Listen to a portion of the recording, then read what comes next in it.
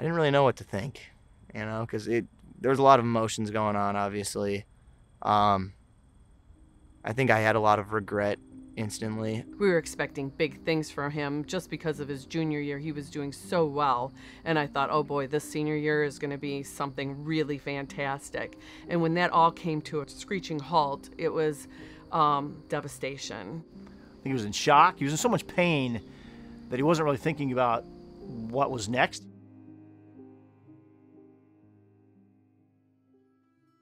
I started playing sports when I was like 4, I think. Hockey was the first sport I played. I played a little bit of baseball in there too, and obviously track and cross country later on. But for the most part, it was hockey from when I was 4 till I was 18. We didn't really push sports on him. We tried to get him involved in lots of different things and let him try whatever. I had season tickets to the Red Wings, and one of the perks was you got to go skate on the ice at Joe Louis. So my husband and I would take him, and we each held his hand, and next thing I know, he was probably 2.5, and he let go of us, and he just took off. I don't want to say I was really good at it, but I was decent at it, enough to where I could play pretty competitive, and I was one of the better guys on the team, so that made it more fun. As he grew older, though, he knew that he needed to stay in shape because hockey was, taking up a lot of his energy, and he just didn't have the stamina to keep playing. So he thought, let me start running. My 7th grade math teacher was good friends with my parents, and she also happened to be the cross country coach. Her name was Miss Lacrosse. She got me to join cross country in 8th grade. I don't know if I really enjoyed the running part of cross country, but I definitely enjoyed the competition of it. We encourage our kids to do whatever they are passionate about. If they want to do something, they want to try something, we're behind them 100%. And that's kind of how it was with John. He wanted to run. We said, hey, it's a great way to get in shape for the hockey season. Absolutely. Go ahead and run. I think my junior year of high school is when it really hit me that I could be good at running. I had a teammate, Jack Bleibtree, who was a year above me, and he was really good. So I was starting to keep up with him a little bit. We were starting to do really well in meets, and my coach talked about going to like nationals after the season and stuff, and that's when it kind of hit me that I could be good at this. I remember him running at the regional championships his junior year. I was actually recruiting some other guys at that meet, watching guys compete, and I saw this guy from Walled Lake Western. The thing that stood out the most was that he was a competitor, and that's what I really liked.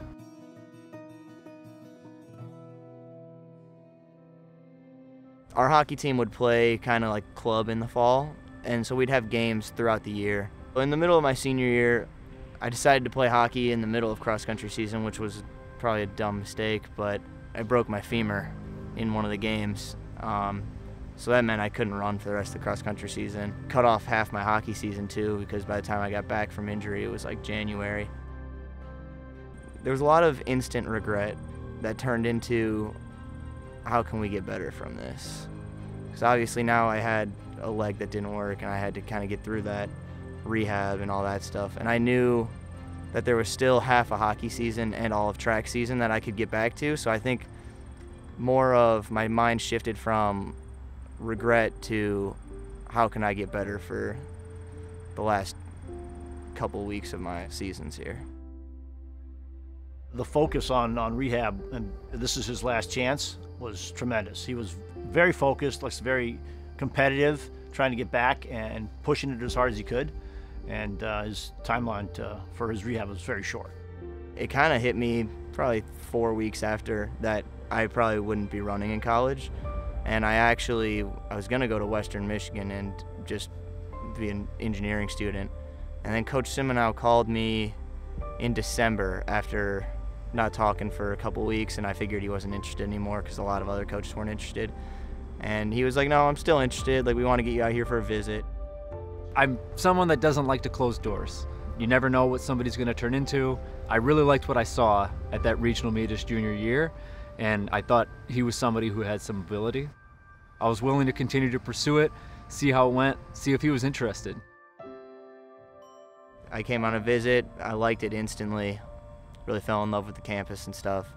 And I really liked that he kept taking a chance with me, and I committed here almost instantly. Coming into fall of my freshman year here, nothing was right. Running still hurt, and they were trying to make me run more than I could, basically. So it was a little bit of a process there. Physically, John was everything we thought he would be. Really talented, looked really good running, and you could tell that there was a lot of ability there. From a personality standpoint and from a kind of knowing what he was getting himself into, I think he was pretty lost. He was a hockey player who just joined one of the most competitive distance groups in the country and was trying to see if he could make it as a distance runner. We're going to run aggressively. You got to do it with a calm manner. Coach Drenth called me in his office a couple times, asked if I really wanted to run in college because it didn't seem like I was into it. It was definitely hard for me to admit that I was still dealing with stuff from my injury, especially because they had recruited me thinking that I was back to normal, and I didn't want to just tell them like I'm not, and I maybe was a little afraid of getting cut or something. I don't know what was really my thought there, but I definitely had a hard time with that. There were a lot of growing pains going from someone who played hockey half the year and ran a little bit in the spring. There was going to be an adjustment period, so it took him a while to kind of get used to the way we do things here and running year-round. So in the beginning, he struggled a little bit. For me, it was one of those things with John where you can lead a horse to water, but you can't make him drink. And so I had a bunch of conversations with him about trying to help him realize his potential, help him see what was there, and then connect the dots of what he was doing versus what he needed to do to be successful. The big thing Coach Siminow stressed to me was accountability, and that I need to hold myself accountable for what I'm doing. And I started training more. I started training with a purpose more, and I think that really brought out some better races. And once I started racing better, it just got more fun.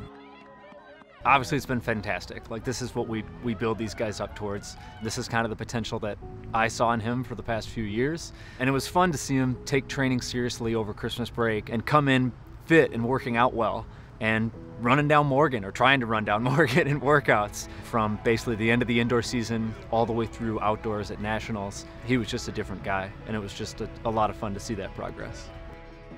The growth I've seen from John over the last 7 years is tremendous. He went from having a broken leg to this phenomenal athlete that can run miles and miles and miles at a really fast pace. It's just extraordinary how much he's come in the last 7 years. If I could go back and talk to younger me, I think I would just tell him to trust the process. Things are going to get tough, things are going to be frustrating, but in the end, it's all going to work out one way or another. So just have fun with what you're doing, enjoy it, and trust that it's going to work out.